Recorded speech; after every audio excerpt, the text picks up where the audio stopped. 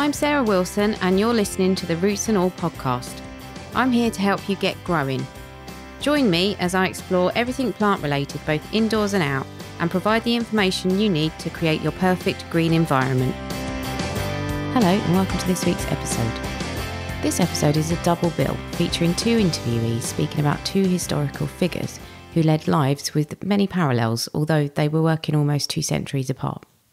I considered having these as two standalone episodes, but the overlaps between these two figures are such that it made sense to broadcast them together. The first interview is with Teri Sayers-Copper, and we discuss the life and work of Marianne North. Marianne was a biologist and botanical artist who travelled across the world during the Victorian era, documenting the flora and fauna of the countries throughout which she travelled. Teri led a project to raise awareness of Marianne's life and work, and she worked with Kew Gardens and Marianne's family. The project was based out of Sacred Heart Primary School in Hastings, and her story has become a regular part of the curriculum going forward, putting Marianne back into the consciousness of a new generation who live in the town where she grew up and who go to school and share the grounds of what used to be Marianne's home, which is really important because many gardeners and those who are regular visitors to Kew Gardens haven't heard of Marianne, despite the fact that she carried out important work during her life, and also despite the fact that there's an entire building housing her work located within Kew Gardens itself. Teri starts out talking about Marianne's early life. She was born in 1830 and she was born in Hastings. Now, there are a lot of people who live in Hastings and the surrounding areas who don't know that. And in fact, I didn't know that until about 3 years ago when somebody suggested that I look her up because I might like to do a project about her. And I found out that she was born in Hastings. She lived on the Old London Road. Her father was an MP. In fact, he was the 7 times elected Liberal MP for Hastings. Her mother also came from a political family, and they actually lived in several different places as a result of that. They have a family home in Ruffham, which the North family still owns, and they had the home in Hastings where she was born, and they also had a home in London because obviously her father had to attend Parliament very often. So she lived between all of those different places. She was largely self-educated. The family were quite bohemian in many ways, and they had an extraordinary group of friends. And those were incredibly good connections. And for her later life, that was really important. But she didn't really go to school. She went to school for a little while up in Ruffham. She didn't really like it at all. She was quite a headstrong character.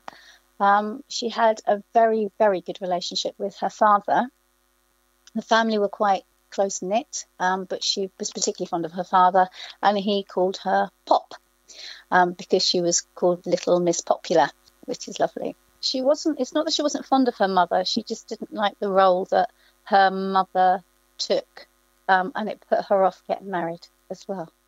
But yes, she had quite a happy childhood, and certainly she started travelling a lot. The family travelled a lot. They travelled to Europe in particular in their younger years. And she also developed, with her father, a real passion for flowers and fauna.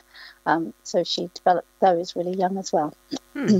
So what made her get interested in botanical art? I think very often young ladies learnt to paint anyway. So that's one of the things that she learned. She did watercolours earlier on in life. It was much later on that she came to oil paintings. But I think it was partly her father's passion for plants as well. So they had 3 greenhouses in Hastings in their gardens, which is really unusual, I think, for those times to have had that many greenhouses in a house. But that's where she developed that. But also her father was a really good friend of Sir William Hooker, who is the director of Kew. Mm-hmm. And when they stayed up in London, they went to visit Kew Gardens. And in fact, she was there when the Palm House opened the first time round, and the hot houses. So she visited those really often, and she loved them. And she loved the fact that there were these plants all over the world. And she really, really wanted to paint those as well. So William Hooker gave her, when she must have been about 25 though, when he gave her a bunch of Amherstia nobilis, which is a beautiful hanging plant. And that was one of the things that kicked off her passion for wanting to really paint plants from around the world.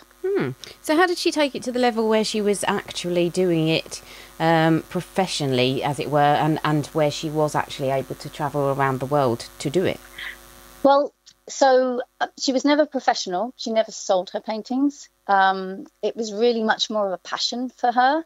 She learned how to paint with oils in 1867. She was taught by a gentleman called Robert Hawker Dowling. He was actually an Australian colonial artist who was born in England, but he was actually much, much better known for painting people than he was for painting flowers. But she was hooked by the whole painting in oils thing, which is really, really important, because it's what meant that her paintings remained rather than being washed away over time. But the one thing that happened that was really sad but really important was when her father died. So when her mother had died, her mother had asked Marianne to look after her father. Now, that relationship between Marianne and her father was really close.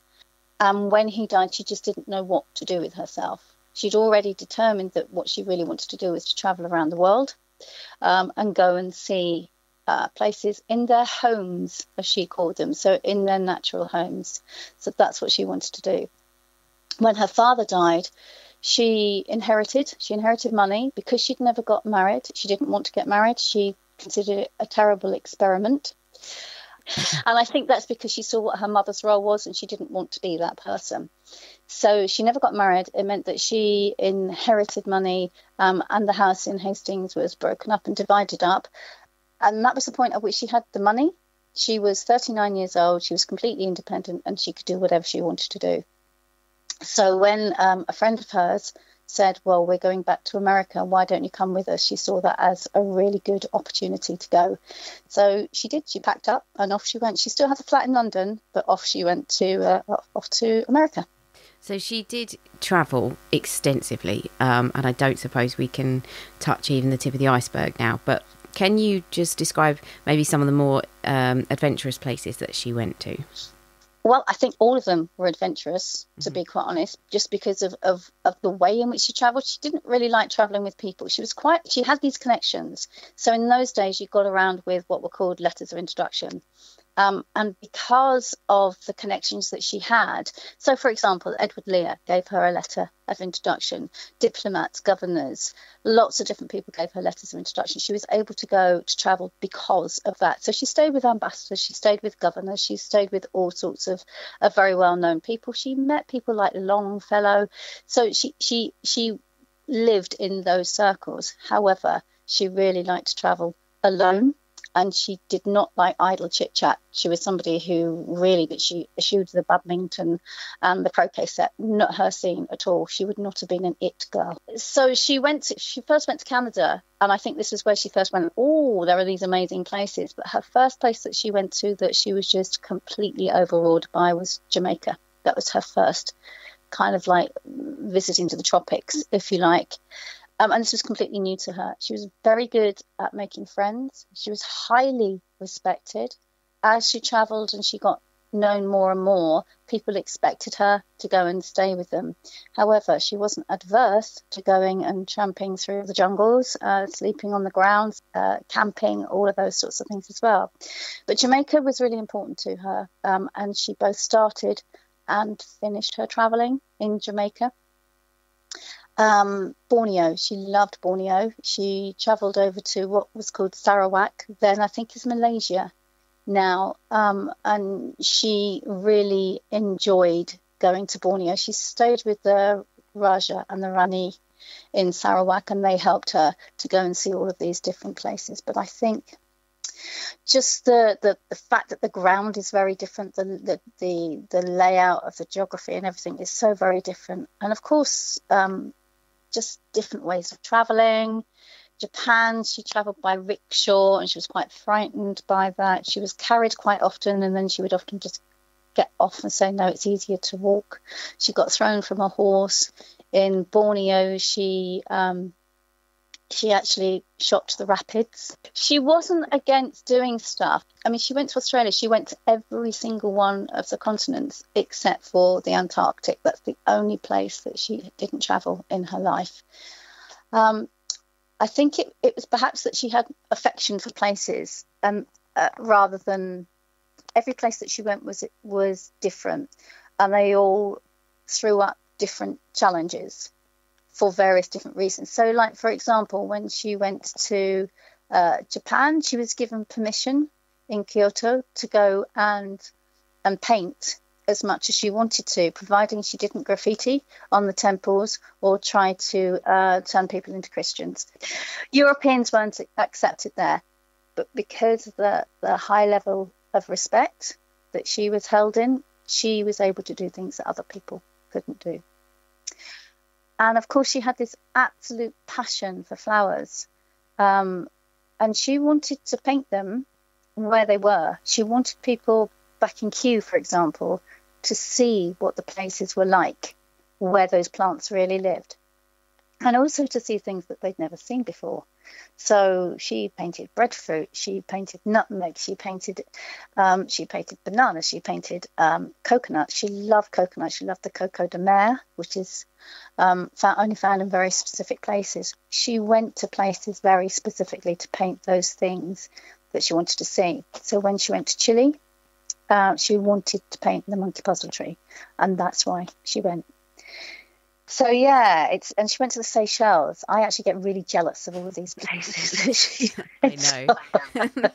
Well, I think we have discussed in the past how lovely it would be to get funding to replicate her travels. Oh, it would be. I mean, I can't paint, but I can use a camera. So yeah, it would be fabulous to actually replicate what she did. But I think that it would be very disappointing to see some of those places now, and I think that she would be really disappointed as well. I think she was already commenting on the fact that civilization, in inverted commas, was starting to change the world by cutting down trees and clearing spaces. One can't be sure, but one would imagine that even if she wasn't a climate change revolutionary, she would be somebody who would be saying we need to save the trees, and she would be using her knowledge to help do that. Yeah, you do get a sense when she writes that kind of industrialization is coming, and she's already seeing the bad effects of it. But she also, I think, although she's in the same social class as the people that she stayed with, how did she actually view those? A lot of them were colonialists. Did she fit in with them?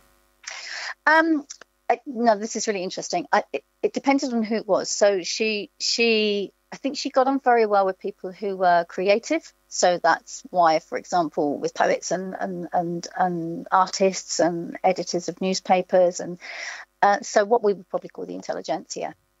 She got on very well with those people.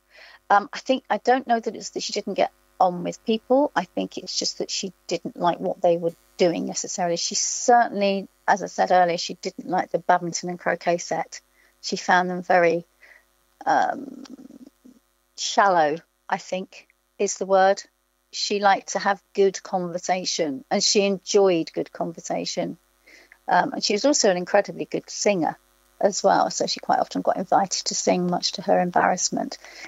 So I think it depended on who those people were. I think people who were just there and taking advantage of the local surroundings and of local people, she wasn't keen on that at all. No. And she got on very well with the local people as well. One very much has to remember it different times. So if you read her recollections, which are fantastic, they give a really good idea of who she was, what her personality was like, how she viewed things, how excited she got about things, how passionate she was about things. Very witty. I laugh out loud sometimes when I'm reading bits of them.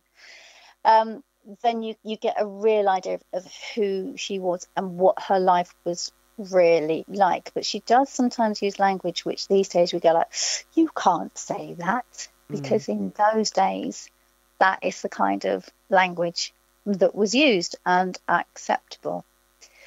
But yeah, I think that she would definitely have been somebody who hated, for example, the slave trade.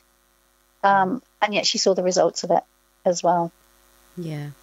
Yeah, because she does, yeah, as you say, it is very much of its time, the book. And there are passages actually that are uncomfortable to read. But also there are experiences where she actually prefers the company of the indigenous people, or she will go to them for knowledge because she knows that they know so much more. So that's quite interesting as well. She really does, you know, she just kind of gets along with everyone. If they're of her on her wavelength and they're trying to find her flowers and things, she doesn't care who they are socially. She kind of interacts and she communicates with those people. So I think you're right. It wasn't actually so much about class. It was more about whether they shared her common interest.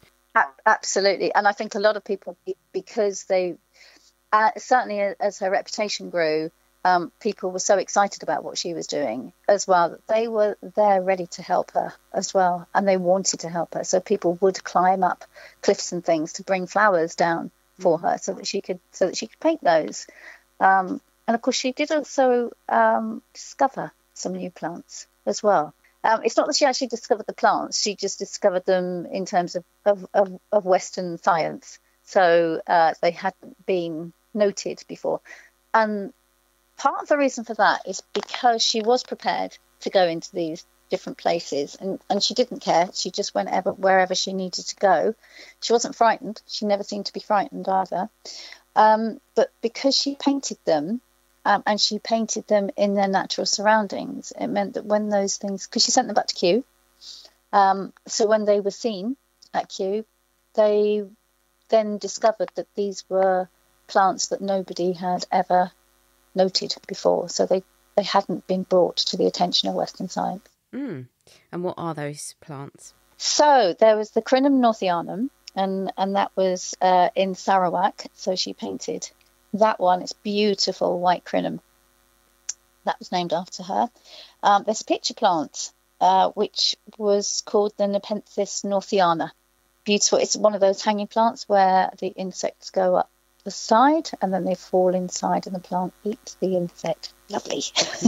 I must say an interesting story about those actually, because I was talking to somebody who supplies wholesale houseplants, and they did actually tell me that at the BAFTAs, I think it must have been last year, they served champagne in those.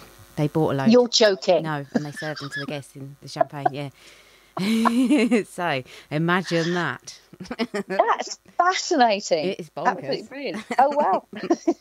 How the other half live, eh? Yeah, absolutely. Wow. And that must have been expensive to get those in. So yeah. Wow. And potentially toxic. I mean, I don't know how safe they are to drink out of, but well actually no, I think you can drink the water out of them if you're in the jungle and you're stuck for water. Yeah. I don't know, but give them a bit of a clean out, maybe. I don't know. Chuck out the dead flies. It's fascinating. Sorry. Anyway, that I digress. That's right. What was the? There are a couple more. There's the giant Nipophia. It's called the Nipophia northii, and it's like a red hot poker plant. And that was in Grahamstown. So she painted that one, sent it back, and it's like, oh, that's a new one. And then so all of those are the species that are named after her. And then when she went to the Seychelles, there's a capuchin tree there, which not only was it a new species, but it was completely named after her. So it's the genus and the species. It's the Northia seychellana, and it's the only plant in that genus, and it's named after Marianne North. Let's just hope they don't map the DNA of it or whatever it is they do and decide that it falls into a different genus and have to rename it. I'd be very cross. Yes, we all very would. cross. There'd be an outcry. Well, so you said she didn't paint professionally. Obviously, she was contributing in lots of different ways, but she wasn't doing it as a profession. How was she viewed by her contemporaries? Was she respected for her work? Well, frankly, I think that there's a bit of a dichotomy there. There were people who didn't think she was a particularly good artist. And funnily enough, even now, recently somebody has said to me, well, she wasn't really a botanist. And I think there's truth. She wasn't qualified in either of those things. And it was her passion for both that made her, if for example, if you look at the paintings early on, they're not as good as the ones as 15 years later, for example, because she was learning on the job, as it were. There were people who really didn't think she was very good, and others who were just astounded by what she was doing. So, for example, when she first showed her paintings, Darwin asked to be introduced to her, and he said to her, "You must go to Australia." And she took that really as a kind of like a royal decree, and off she went to Australia. But when you've got people like Darwin who are saying this work that you're doing is really, really important, then got to suggest that she was respected, highly respected. And people came from all over to see her exhibitions because nobody had seen anything like this. So unless you travelled, you hadn't seen these plants at all, let alone painted in their own natural environment. So I think it depended. So there were artists who said she wasn't very good. There were botanists who said she wasn't a real botanist. And yet she married the two things. So she married the arts and the science to produce something that became really, really important. So did anyone think that she was taking artistic license with her art? I don't know. I don't know the answer to that question. Because it's, I mean, if you saw that, you'd go like that. Yeah. Even now, you look at her work and you just go, that is so exotic, and some of it is almost outlandish. And I wonder if she ever got questioned by people who kind of thought, well, that can't be real. That cannot possibly exist. So I haven't seen anything that suggests that at all. Whether anybody did say that to her, I don't know. I think people were absolutely astonished by what was on the other side of the world. Yeah, sure they were. But also because she was painting in oils as well, it meant that the colours were almost hallucinatory. They were, they're beautiful. I mean, the bright reds and the bright blues. So maybe people did question it, but I think people more were astounded by what they were looking at than they were questioning what she was producing. Okay, so what happened to her? Obviously, she passed away. Well, actually, we could talk a bit about that, because I think that in itself is quite interesting. You sort of have to read between the lines a little bit about her death. So yeah, she retired, if you like. So she went. Her final trip was to Chile, and she came back via Jamaica. And she wanted to find somewhere special to live.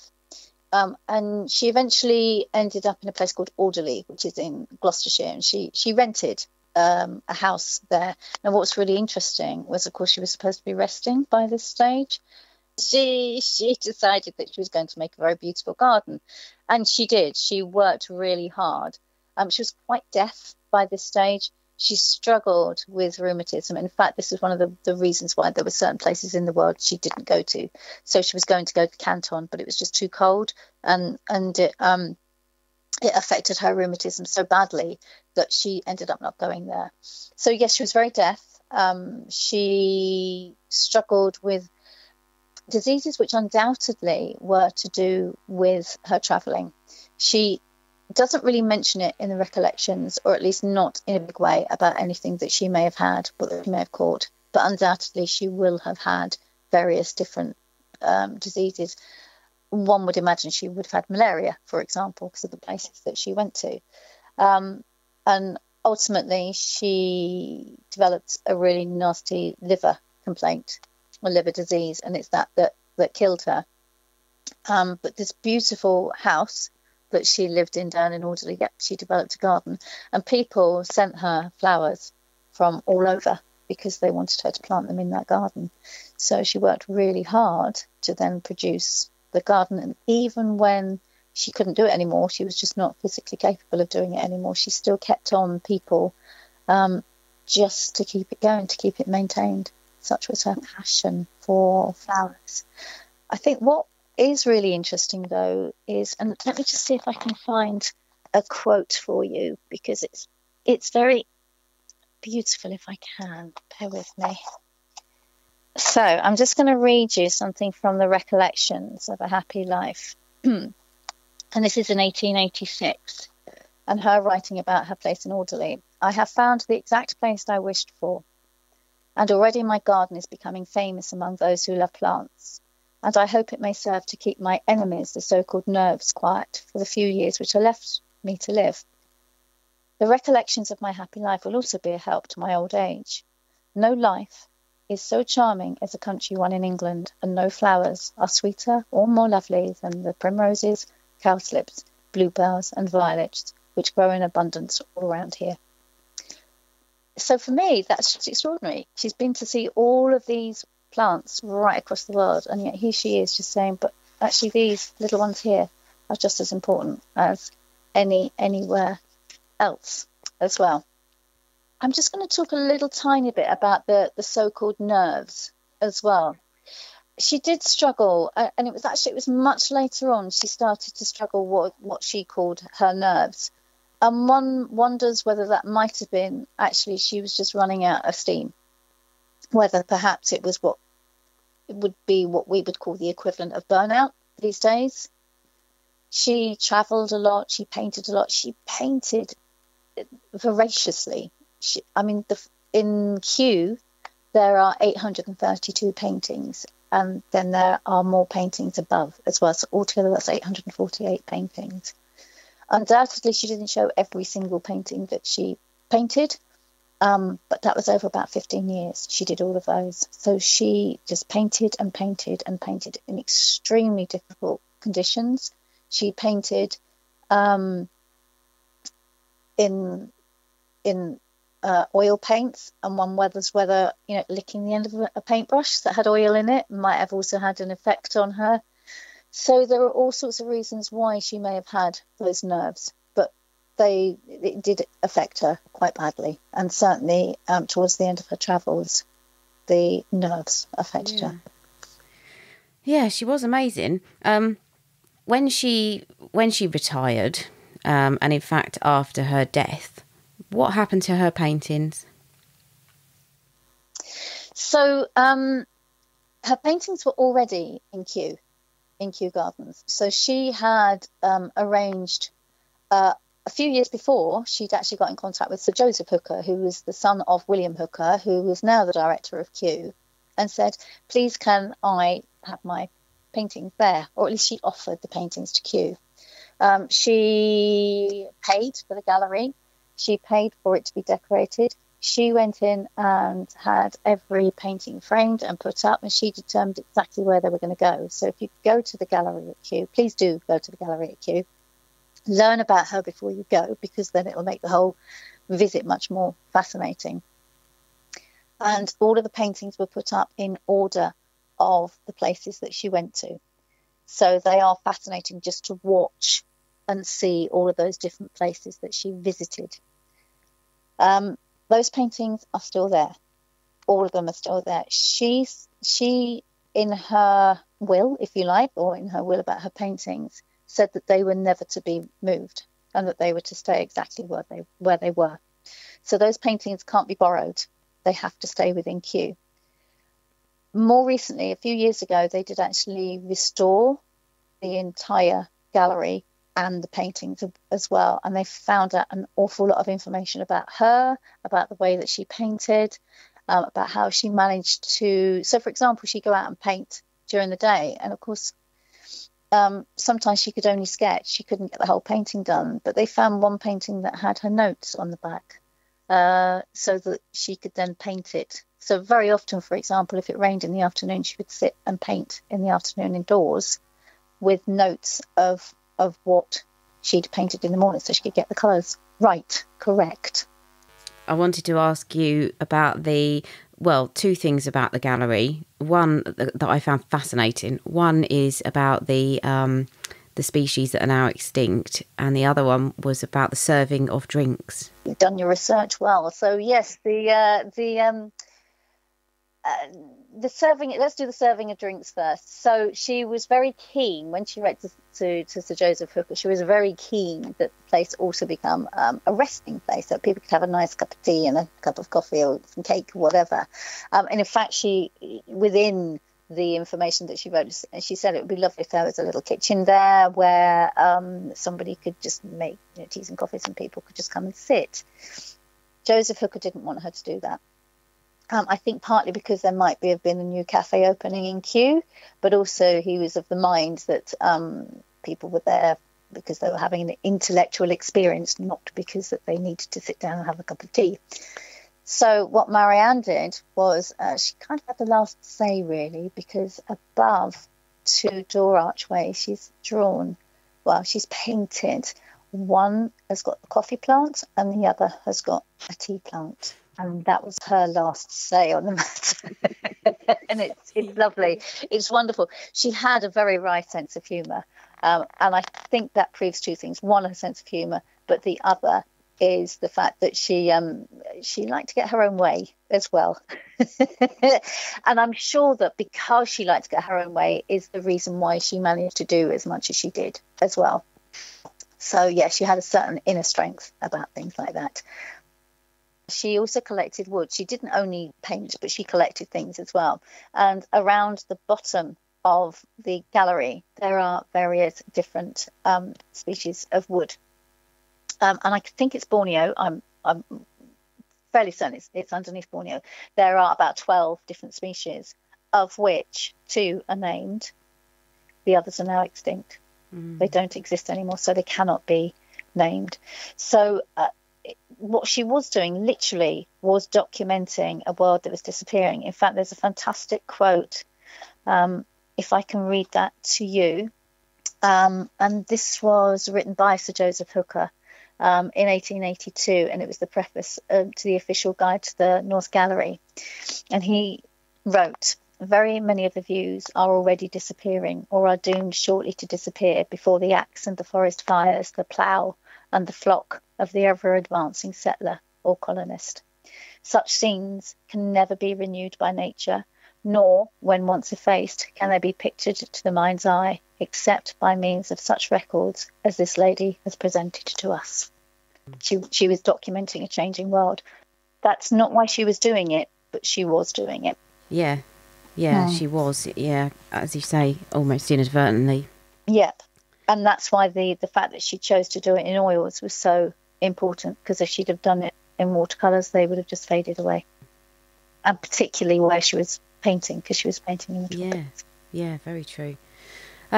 She's fascinating. Yes. I think that in some respects I may be Marianne reincarnated. Got a lot of you and me both. But if people should want to find out more about her, I'm sure they will. What are the best places to go to find out? So go to Kew. Definitely go to Kew. Look on the website about the Kew's website as well, because there's lots of information about her there. There are some fantastic books. The ones that I would suggest, apart from her recollections, there are 3 volumes of her recollections, which are great. There's a kind of like a summary of those, which is in a book called A Vision of Eden, which is the life and works of Marianne North, and that was produced by Kew, I think in the 1980s. That's worth reading because it gives a very succinct idea of who she was. There's a lovely book called Marianne North, A Very Intrepid Painter, which was written by Michelle Payne, again with published by Kew. And there's also last year in 2018, Kew produced a book called Marianne North, The Kew Collection, and it's the first time they'd ever produced a catalogue, if you like, of every single painting that's in the gallery, and it's beautiful, absolutely beautiful. A couple of other suggestions would be to watch, there is a film which is called The Forgotten Queen, and it's a documentary. Again, it was made by Kew, and it has Amelia Fox presenting in that. It talks a lot about Borneo, but that's really interesting to watch as well. And whilst I was doing my research, and as part of my presentation on Marianne North, I read a fantastic piece of work by a woman called Catherine Hughes. I think this was written for the Telegraph, and it was in March 2009, 20th of March 2009. And you can find it online, and that's a fascinating read about who she was as well. So those are places just to dip into. Definitely learn about her before you go to Kew. It just makes the whole experience so much more interesting. And in fact, as part of the project that we did, we worked with children from the Sacred Heart Primary School in Hastings, and it sits within what used to be the grounds of Marianne North's home. And we did a week-long project with the entire school, and then we worked with an after-school club, and we took 15 children up to Kew. They already knew who Marianne North was. And when they went into the gallery, it was just astounding, their reaction. They were like, wow! They loved it. And in fact, the education team were a little bit worried because they thought potentially the children knew more about Marianne North than they did. But it was not quite true, but they were a bit worried. I think it's for all age groups to get excited about if they know enough about her. And in fact, I wrote a little story, and I believe that it is on the Marianne North website. Creative Force, which is the company that I work with that produced this project. I wrote a story called The Story of an Adventurer for Children. And it's kind of like a summary of her life in children format. It's worth having a little read of that as well. And the Marianne North website that we produced is just mariannenorth.uk, so you can have a look there. The second part of the interview is with Tanya Latty, Associate Professor of Entomology at the University of Sydney. Tanya talks about Maria Sibylla Merian, a naturalist and scientific illustrator who was born in Germany in 1647. Tanya starts by talking about how she discovered Merian's work. My background is I'm an entomologist, so I'm an insect scientist, and I'm particularly interested in studying the ecology of insects. And so ecology is the study of how organisms interact with one another and with the larger world. So Merian's the person who started my field of insect ecology, really. But strangely, I never heard of her through all the entomology classes I took, even when I started teaching entomology. Her name really didn't come up. And it wasn't until I started teaching first-year biology. And one of the things I was trying to do in my first-year biology was expose students to the diversity of scientists, because it's easy to kind of get the idea that the only people who were doing science in the past were men. And then, it'd be a totally reasonable assumption because there were all sorts of systematic barriers facing women who wanted to be scientists. And so you'd expect that there weren't that many. And as I started to look, it was astonishing because there were heaps of women doing really good science at the time, people who were even recognized at their time. And for some reason, many of their names have faded away. And I just found that, depressing and also really galling. And so from then, whenever I do lectures now, I try really hard to look for those examples of women who've made these contributions to scientists but maybe been forgotten. And so in the process of doing that, I stumbled across Maria Sibylla Merian, and I was again astonished that I hadn't heard of her before. Because what was her background? How did she get into entomology herself? Yeah, so she was the daughter of a painter, so somebody who was doing lots of painting and engraving. And I think at the time, painting natural scenes was sort of a respectable profession for a woman to be doing. And so she probably learned from her father the art of painting and all of this, but she seems to, from a very early age, have been really excited and interested in insects in particular. So she would go around painting pictures of insects and selling those plates as a way of making money for her family. So that seems to be how she got into it, which again is astonishing because at the time there wasn't even really a science of ecology. There was interest in the natural world, but there wasn't this idea that we should be studying how animals interact. And it seems that pretty early on, she really twigged into that. Yes, and it was interesting. I read somewhere that she was actually making money so that she could be independently, wealthy in her own right through doing science, which was really unusual at the time, wasn't it? Oh, it's extremely unusual. So, the social structures at the time really, a woman's job was to be the main person at home, have kids, look after your kids, and that was pretty much it. The idea of educating women wasn't even really there. This is the 1600s. Women are still being burned as witches, if they step out of line. So there was no way for her to formally pursue her interest. But because she was the daughter of a painter, it was considered okay for women to be painting scenes and selling. And that was an okay profession for a woman to do. And so she seems to have used that as her way to sneak in all these studies of insects. But as early as the age of 13, she started collecting caterpillars, and she would raise them all the way up to adulthood so that she could paint all the different life stages.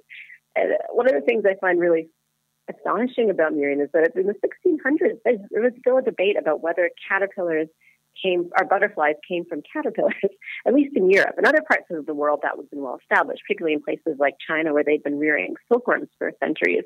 But in Europe, there's this debate. And so one of Merian's big contributions is to document the entire life cycle of many different caterpillar species, that she was able to say, look, indeed, what happens is you get a caterpillar, you get an egg hatches to caterpillar turns into butterfly lays egg, and the cycle starts again. And the only reason she was able to do that was because she must have been one of the most meticulous people, because she had to hand rear these caterpillars, and she would paint them by candlelight at all these different stages of their lives so that she could show that, this is the life cycle. So how did her work, how was it received at the time? Yeah, well, it seems her work was actually pretty well recognized at the time. So her book on caterpillars seems to have done well. There are historical accounts of people like Linnaeus, who is famous for developing the naming system we use for animals, and even Darwin sort of mentioning her work. So I think at the time her work was received quite well. It was a huge endeavor to have all of these paintings showing these entire life cycles from beginning to end. The other, again, a kind of fantastic thing she did is in her 50s, or early 50s, she decided that she wanted to go on a scientific expedition. And as far as we know, that is the first example of a scientific expedition in history where somebody set off with the explicit goal of doing something scientific, and that was it. She went to Suriname, which was called Suriname at the time, and she collected all of these tropical animals. She drew pictures of things like bird-eating tarantulas, all of these species of butterfly that had never been seen before. She drew pictures of ants forming bridges out of their their bodies, which were army ants. All of these amazing, fantastic drawings. And she did that basically by herself. It was her and her youngest daughter, who was 20 at the time, living in this totally foreign environment. That's amazing to imagine a woman doing that in the 1600s. Just the journey alone must have been horrendous. Yeah, absolutely. It's a huge 2-month sea journey to get to Suriname from where she was living.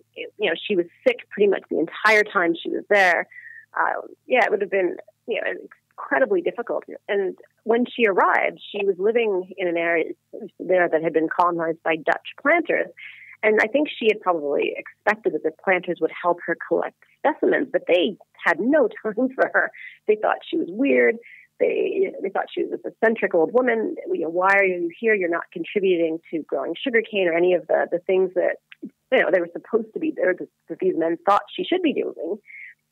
And so what she did instead was to enlist help from the enslaved African population that lived there, as well as the enslaved indigenous peoples. And they would go out into the forest and bring her caterpillars, bring her plants for her to draw. She had conversations with them, some pretty difficult conversations with them about the medicinal uses of plants, including some that were used by enslaved women to abort fetuses, because they told her that the horror of slavery was so great that they didn't want to have babies. They couldn't bring babies into that world. And so she's there in this midst, getting information that nobody else had gotten before, talking to people in a way that no one was really doing. And because of that, she was able to make these astonishing discoveries. Was it in Suriname that she contracted malaria? Yeah, it's thought that that's where she got malaria. It's always hard to know what people actually had from the accounts of their symptoms because they didn't have the same names for diseases. Malaria would have been a reasonably newish thing. Not a new thing. Malaria would have been unfamiliar, I suspect, to Marianne, coming from Holland, I assume. But yeah, it's thought that she got quite ill there, and she was pretty much sick for the rest of her life after being in Suriname for those couple of years. She had a terrible end, didn't she? Yeah, she didn't die in the best way, but I'm not sure that many people at the time did. Really. No, true. But I read that once she had a stroke towards the end of her life, and then she became a pauper. Did you see that? No, I didn't. I hadn't come across that. I knew she'd gotten quite sick and had a stroke and was struggling towards the end. I know her oldest daughter, was still sending her specimens at that time so that she could keep painting. But she had been divorced by her husband years before. And again, at the time, there's not a lot of ways a woman on her own can make money. And so, it's again, really sad and pretty unfortunate that was the case. But in some ways, she was lucky in that she was able to have as independent a life as she did. But she had to go, to pretty extreme lengths to do that. So at one point, she took her 2 daughters and she essentially walked out on her husband and went to live in a religious community far away from her husband. And then after that, he eventually divorced her and said, "That's it. I want nothing to do with you." So that would have left her alone, pretty much in sole charge of these 2 children. That must have been so unusual at the time. Yeah, I often wonder what other people must have thought of her at the time, living, independently and doing everything she can to support her family without a husband in the picture, and at the same time doing all this amazing scientific work. I suppose people would have perceived her more as an artist at the time than as a scientist, but no, she was definitely a scientist. Yes, because I read that also she was, collecting specimens and everything, which in and of itself must have been not the usual kind of activity for women, but she was also handling things and finding out maybe that caterpillars were poisonous because she was so hands-on with things.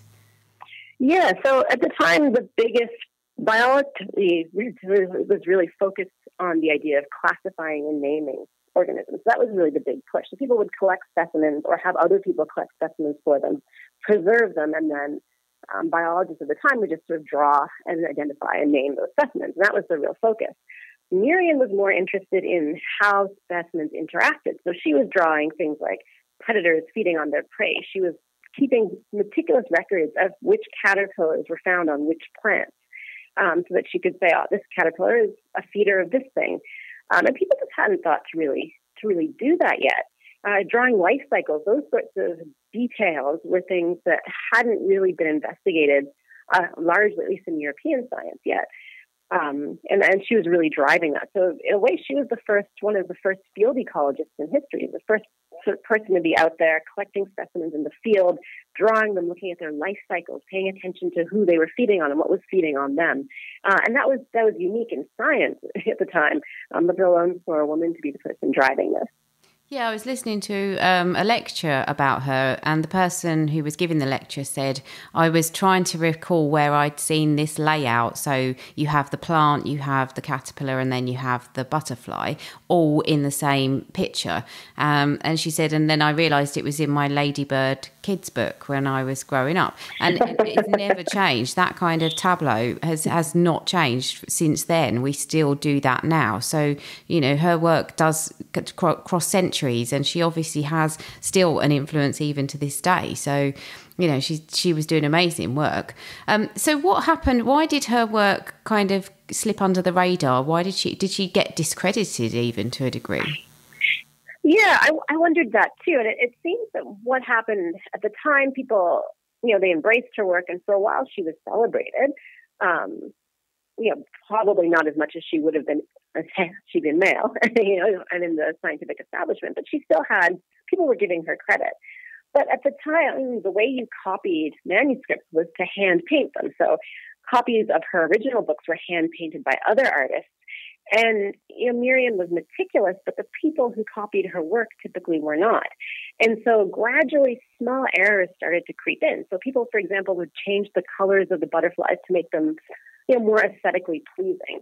They would add steps to her life cycles to try to fit with what they imagined were happening.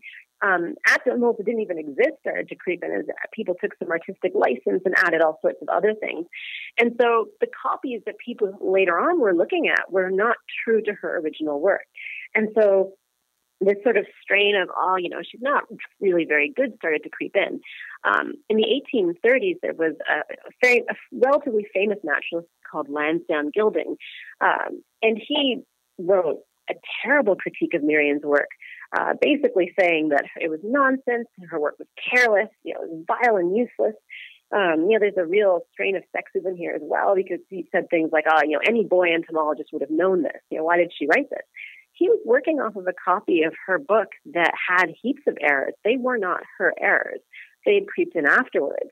And And, some of the other problems, I think, were that some of the things Merian described sound so completely made up. Like, she talks about this giant tarantula that eats birds. She talked about ants making bridges with their bodies. Both of those things are actually true. There is a tarantula spider that occasionally eats birds. And there are army ants that routinely build bridges with their bodies. But those things sounded odd. And Lansdowne Gilding had never been to Suriname, so he just made the assumption that she was wrong. He also did what I think are kind of almost clownishly hilarious experiments to try to discredit her. So at one point, he got a tarantula from a totally different place. It wasn't even from Suriname. And he poked a bird into the tarantula's burrow and said, "Oh, hey, look, the tarantula just ran away. It didn't eat the bird. So therefore, everything Merian said is totally made up." Like, never mind, it's a totally different species, a different island, different context. He seems to have been quite pleased with himself about discrediting Merian's work. So, that crept in as well. I think there was also a strong strain of racism in there as well, because people knew that she had been working with enslaved African and Amerindian peoples. And they said, well, these people are unreliable. You can't trust what they said about the medicinal value of this plant or the other thing. And so, all of these started to come together. And then as you get later into the 1800s, science started to change. In Merian's day, people who were scientists were mostly wealthy, gentle people who didn't really have to work for a living, and being a naturalist was just something you kind of did either on the side or as your fun project. It wasn't really, there was no education system really. There wasn't necessarily the idea that you had to have a particular degree from a particular university to be able to practice science. By the time the 1830s wear on, we start to see the professionalization of science. And again, people start looking back at Merian and saying, well, she was totally untrained. She never went to any school. She didn't go to university. She was essentially educated at home. Why should we listen to what she said? And so the combination of all those things kind of led to Merian being essentially forgotten as a scientist. She was still remembered as an artist. Her work still stood up as far as art went. But as a scientist, we kind of lost track of her. And it's only been really in the last few decades, last 30, 40 years, that people have started rediscovering Merian's work. And some of the cool things that have come out, like, for example, one of the plates, she has a picture of a moth, and that moth's tongue is forked, which is weird. Moths don't typically have forked tongues. And so that, again, had been used to discredit her by saying, well, this is ridiculous. No moth's tongue actually looks like this. But we now know that if you watch a moth just as it's emerging from its chrysalis, there's a very short period of time where that tongue is forked, and then those two pieces come together and fuse to form that single tongue.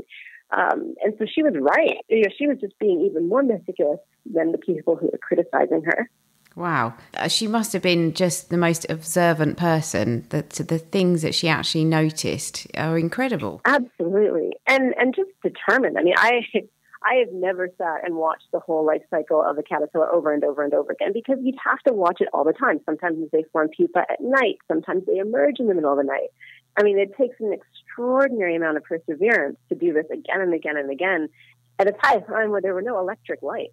You can't just put a camera on something and let it record and then you watch the video in the morning. You can't sit there by light. She was doing all this by candlelight. Yeah, it's amazing. What prompted the resurgence, apart from obviously your interest? Was there any significant dates or anything that made people re-examine her work? I suspect part of it has to do with the fact that a lot of her original artwork was essentially hidden away from public view for a very long time. And I suspect that once it started to come back into public view, people were able to look at her originals and start to see what she really had said in the first place, rather than looking at these really degraded copies that have been handed down. The more you start reading about the history of women and minorities in science, the more you start to realize that these people were there. They were doing science against incredible odds, a whole system stacked against them, and they were still doing science. And then they just get forgotten. Their names are almost erased from history. It's pretty disheartening. Yeah, honestly. I know. It's a product of the education system, though, I think, because for me, I try and seek out people particularly because I am interested in gardening, I try and find people who have written about gardening who are not just really wealthy white men. And you can't even find it, because even if you can find a woman, she's still coming from a really privileged place. But so it's really hard to actually get people who were sort of hands in the soil doing stuff. But then, of course, I'm only looking at it from a kind of UK perspective. If I go beyond that, as you said, in China, they were breeding silkworms. And so they were, they understood what the life cycle was. And sometimes we just think, oh, God, well, this is the way we do the things in the West. It's the only way of doing it. And then, of course, there's a whole big wide world out there. And you suddenly realise how much you don't know. Well, that's exactly it. I was talking to someone about Merian at one point. I was like, yeah, she's the first person to make this connection between caterpillars. And that was the person that called me out on it. And said, look, that can't possibly be true. Because, the Chinese have been breeding silkworms for, centuries at this point. They knew exactly what happened to get to a caterpillar and a butterfly. But, we forget that. Our view of science and history is so, Eurocentric that, and so male-centric. And I think we also tend to have this idea that, there's one or two people who are scientific superheroes, and they're the people that came up with an idea. And that's almost never the truth. There are almost always many, many people involved in discovery, and then we sort of pick person to be the representative of that. And that person overwhelmingly ends up being a white man. And so, the history of science ends up sounding like, well, there were no minority groups. There were no non-white people. There were no women, really doing anything. And that idea makes sense. You'd think, well, there's lots of oppression, so they couldn't have. But it's not really true. There were people who were doing all of this stuff. And, they were discredited, or their names disappeared, or no one ever bothered recording their name, because they were like all the Amerindians and the enslaved Africans that were helping the Europeans. We don't know their names. We don't know anything about them, but they were the people that were doing the actual work of going into the forest and catching things for her and, telling her their stories and their knowledge about plants and insects. And we don't have a single one of their names. It's fantastic that people like Teri and Tanya can go back and uncover the work of forgotten scientists like Marianne and Maria. But as Tanya says, many who were instrumental to their productivity have been lost to time. In this age of technology, we are all journalists and publishers, and the recorded voice and the filmed subject are increasingly valid forms of documentation. As well as speaking to well-known and well-loved people from the field of horticulture, I'm trying to uncover voices and stories that might otherwise go unheard and send them out far and wide. So if you want to help me do that, please share the podcast with other people who you feel might enjoy it. But I can only reach those people who speak English and have a phone or internet connectivity. So the other thing you can do is start your own podcast. And I do mean that. Record voices, particularly those who might not get a platform otherwise. And record in your own language and about your own region, so we can build a library of resources. And as Marianne North did, document a world that is rapidly changing. Thank you to Teri and Tanya, and to you for listening, and I'll catch you next Tuesday. You can download or listen to the podcast direct from the website www.rootsandall.co.uk, where you'll also find my blog and a sign-up form for the newsletter, which gives you a weekly roundup of content, plus the inside scoop on things like upcoming guests. Or you can subscribe wherever you normally get your podcasts. Email me with comments and feedback at podcast@rootsandall.co.uk. Follow me on Twitter, Roots and All, Facebook, Roots and All UK, and Instagram, Roots and All Pod. But please also check out my Patreon, where you can make a one-off donation or take out a monthly subscription to help support my work, because if you like what I do, please help me to continue doing it. Even if you make a one-off donation of £1, trust me, it all helps, and I will be immensely grateful. So please go to Patreon and search for Roots and All.